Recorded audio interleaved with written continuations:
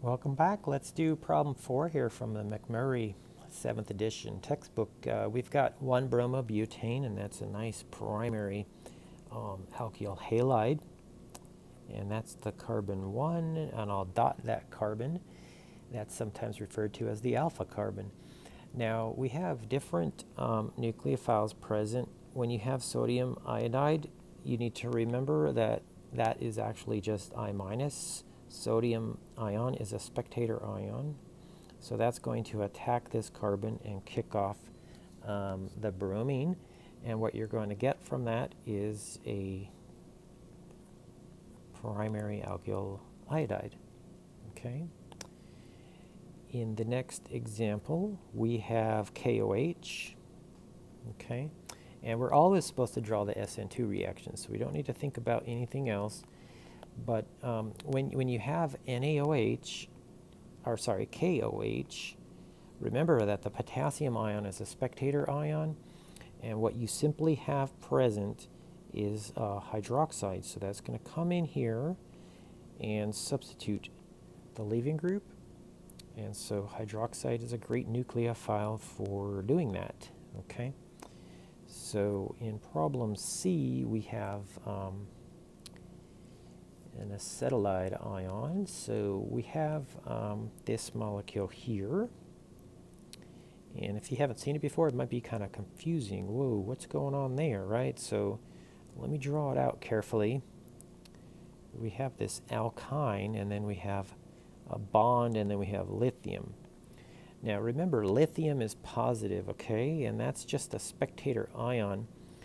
And what you have present is actually the nucleophile, and it's a type of carbanion. It's a carbon with a lone pair on the carbon and a negative formal charge. And this guy here can attack primary alkyl halides, displace the great leaving group there, and give you alkynes as reaction products. So that dotted carbon is part of the 4 carbons of the bromobutane. So watch out for that. And then we have the C and then the C of the nucleophile. Okay? So these 2 carbons are from the nucleophile. These 4 carbons are from the substrate. So this is a carbon-carbon bond forming reaction. Now ammonia is our next reactant. So let's squeeze that in here on the bottom. And I'll just draw the monoalkylation product, assuming you're not, you haven't reviewed the amine synthesis chapter yet.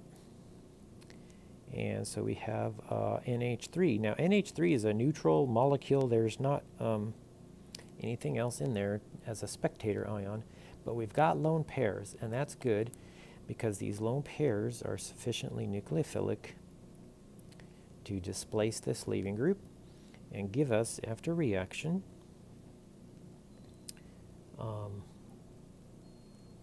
this guy here. And I'll draw out these different bonds here. So you can see that we've attached the NH3 there, but nitrogen with 4 bonds is a ammonium ion, and so it has a positive charge there. Now it needs to be counterbalanced with a bromide. Okay, so the product is actually going to include this bromide. Okay, so it's actually an ammonium salt. In these other cases, we don't care too much about bromide being released because that's just an inorganic byproduct that is not isolated. But in this case, you are going to isolate the bromide in conjunction with the protonated amine. So thanks for watching here.